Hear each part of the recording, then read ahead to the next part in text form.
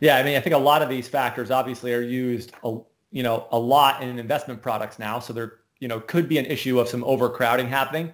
That's one of the theories as to why maybe some of these factors have become less effective over time. But as you, I think, pointed out in the article, we would need a lot longer period than a decade to make the conclusion that these factors aren't effective anymore.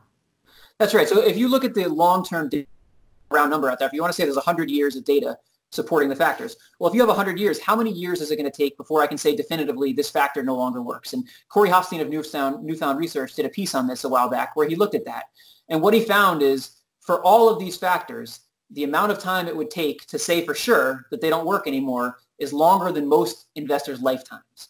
And so if you want to use pure data to evaluate whether you should abandon a factor, you're not going to be able to do it because by the time you realize the factor no longer works, your investing lifetime is likely already over. And that's one of the challenges during these periods of struggle is you can't, especially quantitative investors like me, I want to be able to put this into a formula and I want to be able to say, all right, this is not working anymore. Here's my calculation to back it up. And you can't do that. There's definitely some art to this on top of the science, and you have to make some judgment calls on your own because the data is never going to 100% support you to say this factor is dead.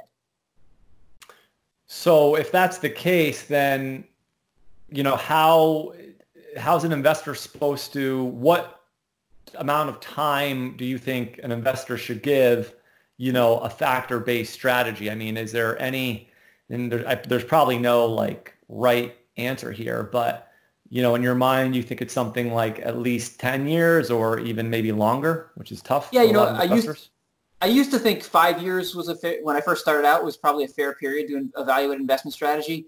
Then I sort of, over the middle of my career, got to more like 10 years. And now this is something Matt Faber's talked about a lot on his podcast. I agree with him. I think it's probably 20 years now.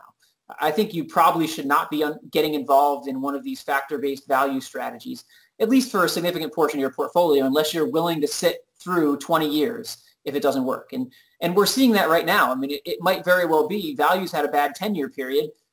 Value might very well have a bad 15-year period. So it just shows you how long these periods can go where it doesn't work. And if you can't stay the course during those periods, you're not going to get the positive return when it ends. Because one of the things about these factors is when they do come back, they can come back in very short periods of time. And so you can have to sit through these huge periods of pain, and then all the benefit might come in a very short period of time. And so if you're waiting to hop back on the factor when it's back in favor, you may be too late. You may miss a lot of those gains. And so that's the hard part about this is, you probably do need 20 years to evaluate one of these things. And you have to sit through really long periods in order to enjoy what can be very short periods where it does very well.